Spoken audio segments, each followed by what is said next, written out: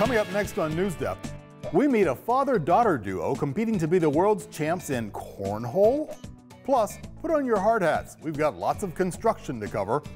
Mary's got some fascinating facts about what fuels our state. And the Olympic Games are a go. We'll check in with Tokyo. NewsDepth is now.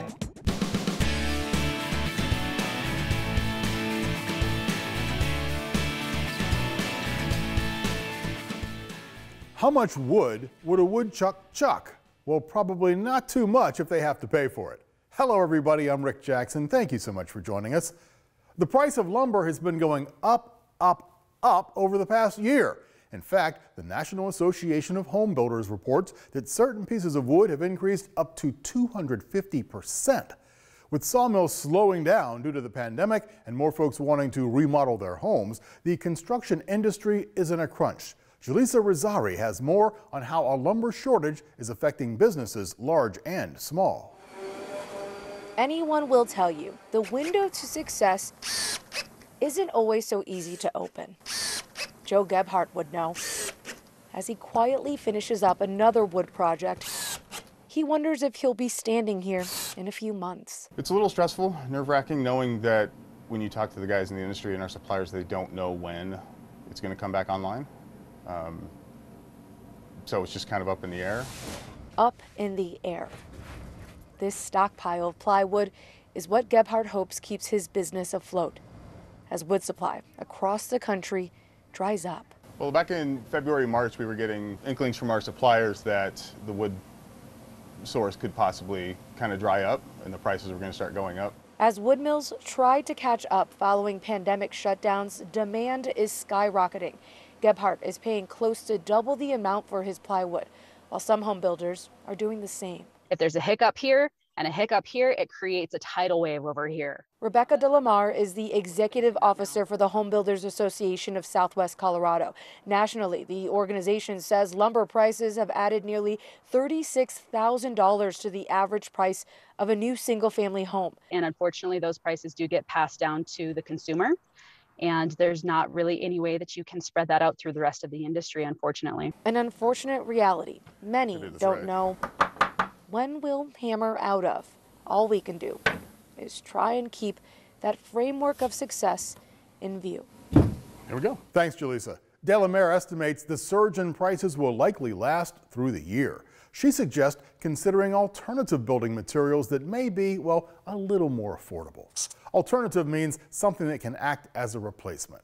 So how about instead of wood, a concrete house, or maybe a house built by a 3D printer? Sound crazy?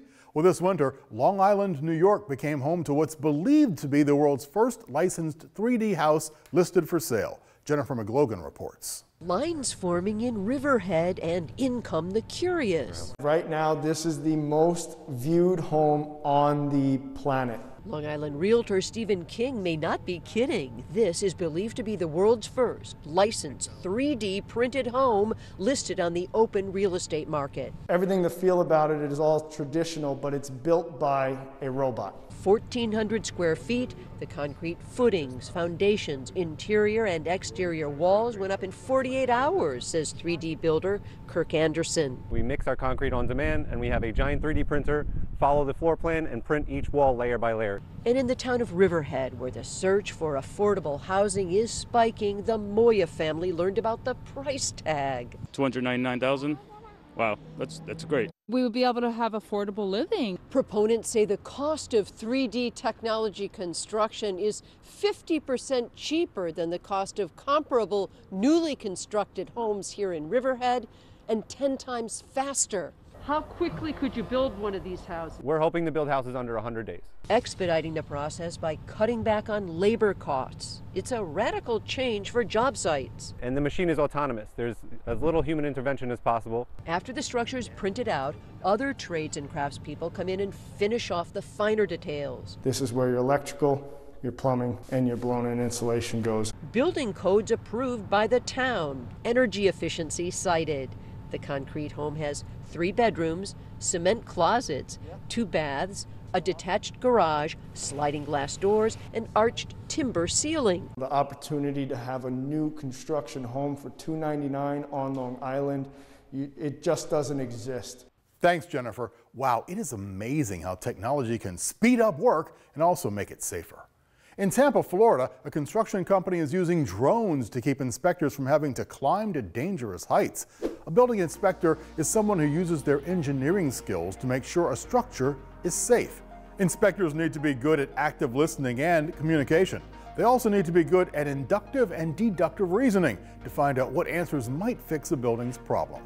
Ohio expects to have 420 open jobs for inspectors each year, making it an in-demand career. Now, drones might just be the next big tool for them to use to solve some problems. Robert Boyd has that story. It keeps me off of a lot of ladders, off of a lot of roofs. Jonathan Moore has been working on construction sites for the past 30 years. He never thought he'd need a pilot's license. Then he discovered the value of the drone. They've become tool in the construction industry, allow us to get into a lot of places that are hard to inspect, up high where scaffolding ladders can't reach. Whether it's investigating a leaky roof or scouting out an entire complex of buildings for future renovation, Moore says drones are saving time and money. It would be impossible in one day to get ladders or scaffolding up on 7 roofs, but with a drone, we were able to access 7 roofs in an 8-hour period. He's even brought the aerial acrobatics to inside projects, like the Tampa Theater. Look at the walls, look at the ceiling while we're up there, make sure everything is to standard. And maybe most importantly, Moore said drones are providing social distance during the pandemic. We want to minimize our exposure to the construction workers. He predicts in just a few years, 90% of construction jobs will include a drone. He's proud to be on the forefront. Thanks, Robert. Those drones inspired this week's Write-In question. We want you to tell us about a job that you think drones could help make safer. More construction's underway on a historic site in Italy. It's the Colosseum. The Rome Arena was built nearly 2,000 years ago to host battles between gladiators. A gladiator is a man trained to fight with weapons against other men or against animals. It was a pretty brutal tradition, but visitors will soon get to see the structure as it was in ancient times.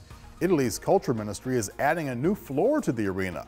The floor was removed in the 19th century by architects to get a view of the passageways beneath. Doing so revealed a network of hatches and hoist and machinery used to bring men and animals up to the floor of the Colosseum. The $22 million sustainable construction project will largely restore the structure to its previous condition and allow those ancient machines to work once more. Some of the slats of wood used in the new floor will rotate to allow light to pass to the underground portions. The new stage will be used to host cultural events. Construction is scheduled to be completed in 2023. Now, a more modern set of stadiums being put to the test. Japan is preparing for the Summer Olympics. Organizers in Tokyo have restarted practice events to see how they'll perform during the actual competitions. Blake Essig takes us there. Blake? We're at the Tokyo Aquatic Center, one of the venues which will be used for the Olympic and Paralympic Games. With less than 3 months to go before the start of the Olympics, this is one of the first test events being held since the Games were postponed more than a year ago. Test events like this serve as a dress rehearsal for Olympic organizers, an opportunity to work out the kinks ahead of the Games. In this case, only a limited number of Japanese athletes are participating. Here in the mixed zone, only 12 journalists are allowed in at any time. As a result, because of COVID-19, this virtual setup is one option being considered to allow equal access to athletes.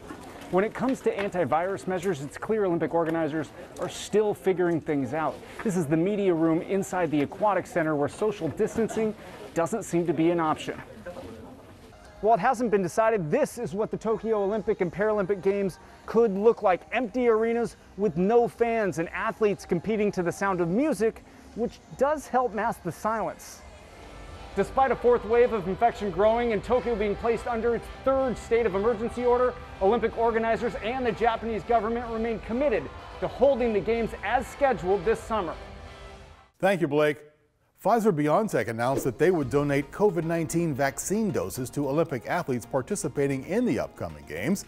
The International Olympic Committee added that national committees will work with local governments to coordinate distribution of the vaccines. They also said they encourage athletes to get vaccinated in their home countries before they travel over to Japan. Well, maybe the Olympics are a little much for you, and you're more into that classic Ohio backyard game of cornhole. Well, even cornhole has its top players. Emerson Lehman shares the story of a father-daughter team hoping to take home the top trophy. Emerson. Being in a small town, there isn't much to do. In the quiet community of Dorchester, Wisconsin, there's a good chance you'll find more than bowling taking place inside Memorial Hall. Yes, by a mile. And in the world of competitive cornhole, people don't dare sleep on the father-daughter duo of Wayne Rao and Maggie Geiger. He needed a partner to travel with him, so he picked his favorite child to be his partner. Asked me. Over the last year or so, they're starting to recognize that we're one of the better teams. Better could be considered an understatement. 2019 saw the pair finish runner-up in the World Championship co-ed doubles division. And in 2020, Maggie taking her place as #1 in the world, winning the women's singles and doubles competitions. Kind of unbelievable. You don't think that you're gonna go from small town Dorchester bar league to world champion, but it happened.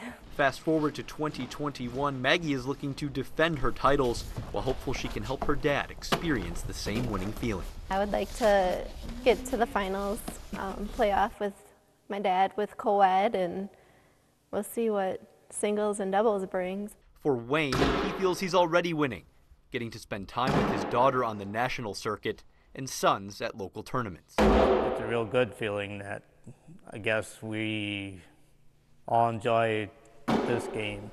Thanks, Emerson. Well, and I thought Margaret Cavalier was good at cornhole. What did I know? Well, for this week's poll, we want to know what backyard or front yard game is your favorite. Head online to vote. You can choose from cornhole, wiffle ball, frisbee, or sidewalk chalk. Now, how about we stop to see the results of last week's poll? We asked you to participate in our very own classroom census, and it turns out 56% of you are in the 4th grade, followed by 27% of you in the 5th grade. But we've got someone from every grade watching, so that's pretty cool. Thanks. Okay, time to read some of your letters from last week as well. We asked you to tell us, what would you turn a school bus into? Let's see what construction projects you've dreamt up by opening up our inbox. Matthew from Lamouth Middle School in Paynesville wrote, I would turn a school bus into a parade vehicle. This is because it would attract people and bring them together to watch the parade, and it would make the community happy. Also, I just think if you turned it into a parade vehicle, it would be really cool. Also, people that watch the parade might make new friends. That is why I would turn a school bus into a parade vehicle. Here's a unique answer from Blessing at Chardon Hills Elementary in Euclid. I would turn a school bus into a pink hangout. I would place a lot of pink soft blankets on the ground and a lot of pink pillows with some white fairy lights, so whenever I'm stressed or upset, I can take my dog and my device and go hang out in the bus. Akshi from Ridge Elementary in Manor wrote, I would turn a school bus into a flying school bus because we would get to school faster. Also, sometimes there's traffic, and when the lights stop, you won't have to stop because there are no lights in the air. That's why I think we could turn a school bus into a flying school bus. Haley from Applewood Elementary in Brunswick wrote, if I could turn a school bus into anything, I would want it to be a performance center. There you could sing, dance, do magic, anything you would like. Also, there will be a very small backstage so they can practice their performance. There will still be the driver's seat so they can travel. The reason I would make it into a performance center is because I love to dance. That is what I would turn a school bus into. And finally, Aubrey from St. Peter's School in North Ridgeville wrote, I would turn a school bus into a computer lab or virtual classroom for people who have a hard time getting to school or having access to a computer and other technology. Very creative, everybody. Well, whether it's a parade float, a flying bus, or just the electricity in your house, you need some way to fuel up. Mary's got the details all about that in this week's No Ohio. Mary?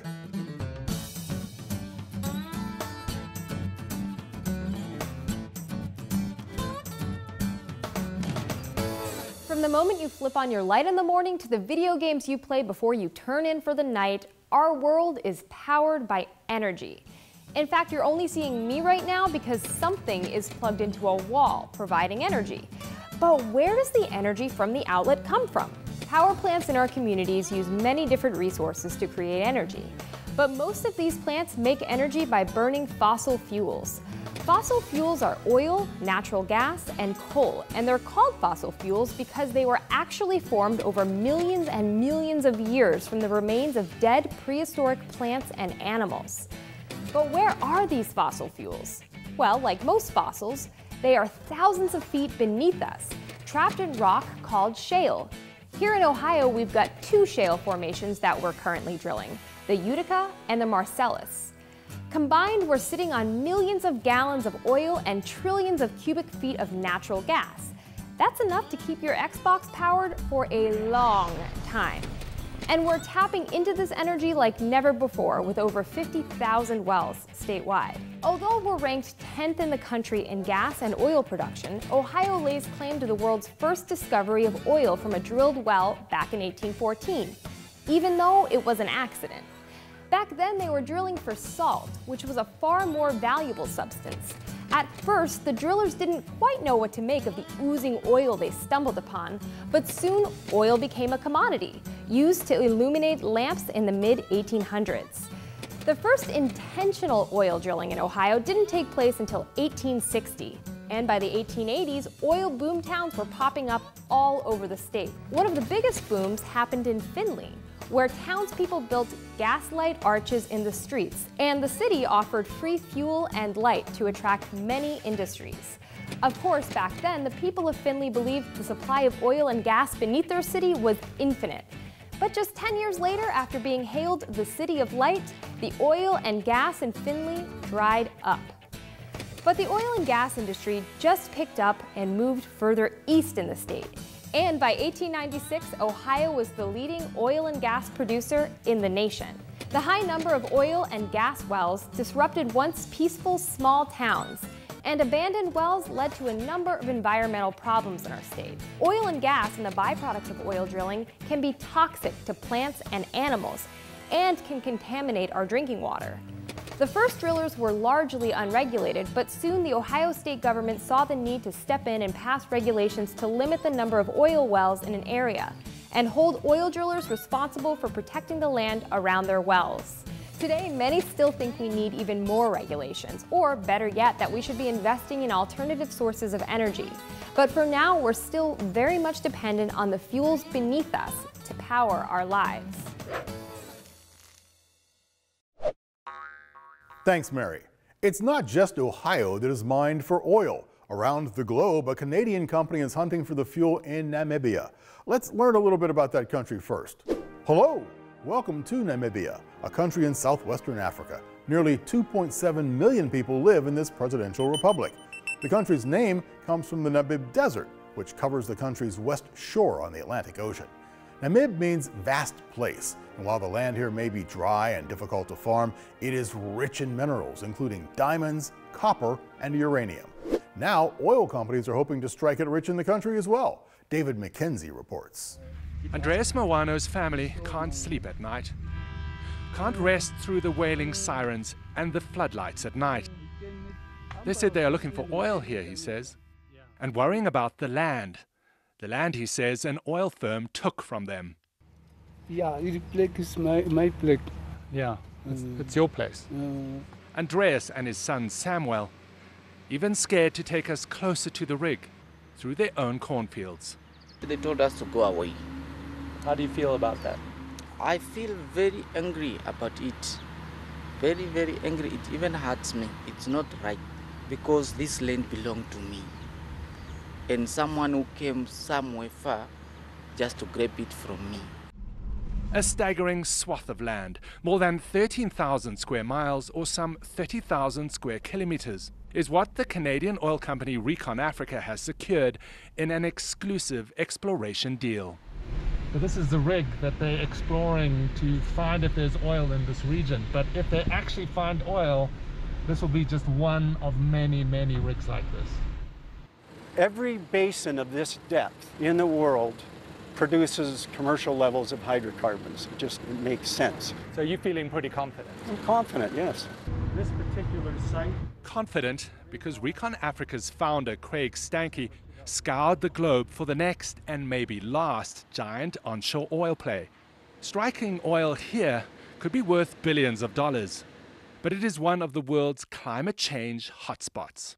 As the world gets warmer, this zone will get warmer than anywhere else in Africa. Do you see the irony of exploring for oil in this very spot? I think you got, the oil is where you find it. Not far from the rig, a sensitive water system flows into the Kavango River and into one of the world's last wild spaces, the Okavango Delta. Environmentalists and scientists told us Namibia should focus on renewables and not risk a polluting industry they say is dying. Stanke says they have complied with all environmental laws. You can see this is about a half-inch high-grade steel. Like this is pretty serious stuff. There's just no way that the water can have any contact with production. We asked the Kung of Namibia, the first people, what they thought. Yeah, so they've been here for months exploring, and not a single person from Recon Africa has visited this sand community. I'm worried if they come here, they will say that it is a good thing that they are doing here, says Paulus Makoso, but they won't say the bad things. Here, he says, they survive on the meager pensions of their elders until the money runs out each month. They need work, and they wonder if oil can provide it. Nature is important to me, he says, but if you get up and go into nature, there's nothing left. They just leave me behind because I'm no more important, like I owe this land. After months without answers, Andreas Mawano says a Recon Africa executive finally visited him the week CNN arrived. And that is the first time that they spoke to you? I asked him. Yes, he says, and she brought her card. She warned me not to speak to outsiders like you. One of your colleagues went to Andreas and said he shouldn't speak to outsiders like us. That doesn't sound like a transparent attitude. Yeah, I have no knowledge of that. Recon Africa says it has the right permits to drill here, claims the land hadn't been allocated to the family by traditional authorities. But Stanke admits they can do better with community outreach. And at the end of our interview, just days after we met, the company brings Andreas and Samuel over. Surrounded by Recon executives and a company lawyer, they say they are cooperating. Thanks, David. All right, back to America, because I need to share this week's A+ award. It goes to Medina High School senior Hudson Louie. He's behind a special project honoring all the fallen service members who went to Medina High School. That's all the way back to World War I. It started when Hudson went on a family getaway to Logan. Hudson said they were in a cabin without much to do, and he noticed a brochure that featured Logan's fallen service members. It sparked something in Hudson, made him curious. He wanted to find out who'd gone to Medina High School, joined the military, and died in combat or in service. This started a several-year project that included a lot of research. Hudson spent countless hours online looking up information, but he's also developed relationships with other historians and historical societies. And now, Hudson's joined forces with the high school to create plaques for all of the fallen service members who attended Medina High. From World War I and on, Hudson has color-corrected what were previously black and white photos of these service members, making sure the uniforms and the medals and the ribbons are the right colors. That's how knowledgeable he is of military history now. And these plaques, they'll be prominently displayed at Medina High, so current students can remember a bit of their history and honor those who came before them. Hudson has also looked up all of his family's ties to World War II and uncovered aspects of their service that his family had no idea about. And of the nearly 20,000 Ohioans who died during World War II, he's researched 3,750 of them. Now that is commitment. Hudson's interested in going into film and incorporating his passions and research. Maybe we'll see documentary films he's produced one day up on the big screen. Hudson Louie, thank you for your work. We are excited to award you this week's A+ for your passion, your research, and the fact that you're honoring those who came before you. Congrats, and we're excited to see what is next for you. Now, let me turn it over to NewsCat. I've heard she found a unique story for this week's petting zoo.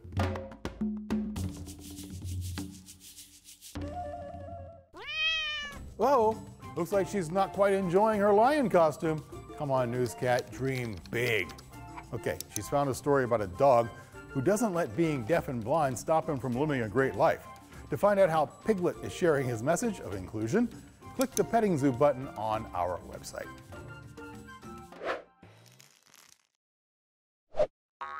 And thank you, Newscat. Now, heads up, next week is our last episode of the season. I know, you're sad. So am I. But that means you're also running out of time to fill out our end of season audience survey. It's up on the website already. Teachers, we'd love for you to fill it out. Your input is what helps us make NewsDepth better each and every year. And as a thank you, we will be choosing a couple of classes for a virtual or maybe even an in-person visit next season. Oh, and if you want to find out some of the survey results, be sure you're signed up for our newsletter as well. That's right on the NewsDepth homepage. Now that's going to do it for us, but of course, we want to hear from you. There are plenty of ways to stay in touch with us. Write to us, that's one way. 1375 Euclid Avenue is our address. That's Cleveland, Ohio. The zip code right here, 44115. You can email us at newsdepth@ideastream.org, or you can tweet us, and our handle is @NewsDepthOhio. Thank you for joining us. I'm Rick Jackson. I promise we'll see you right back here next week.